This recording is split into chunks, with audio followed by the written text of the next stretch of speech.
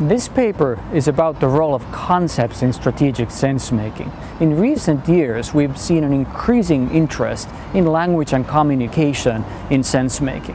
However, less is known about the very micro level of this sense-making, and that's why our paper focuses on strategic concepts.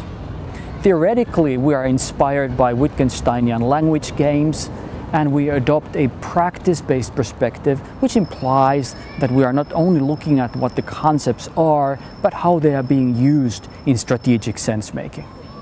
When managers discuss their strategy using terms like customer centricity or digital transformation, they simultaneously create a shared meaning.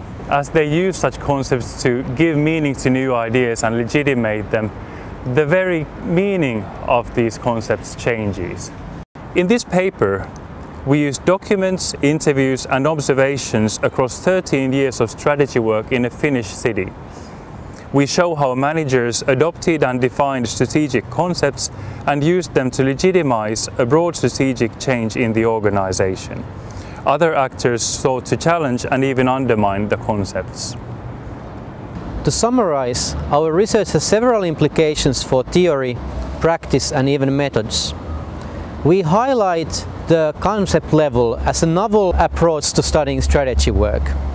We show how the introduction of new terminology or vocabulary in the strategy process can enable managers to make sense of phenomena and craft new strategies. Our research also has implications for understanding power and politics in strategy by showing how new concepts can be leveraged to legitimize ideas, and how the struggles over the meaning of concepts can shape the direction of strategy. In practical terms, our research shows the importance of introducing and adapting new concepts to help make sense of environmental changes and craft new strategies. We want to thank the representatives of Bay City and the other city organizations we've been studying over the past years for fruitful collaboration.